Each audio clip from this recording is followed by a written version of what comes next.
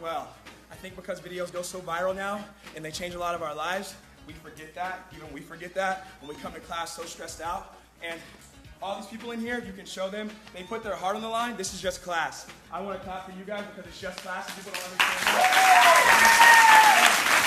So,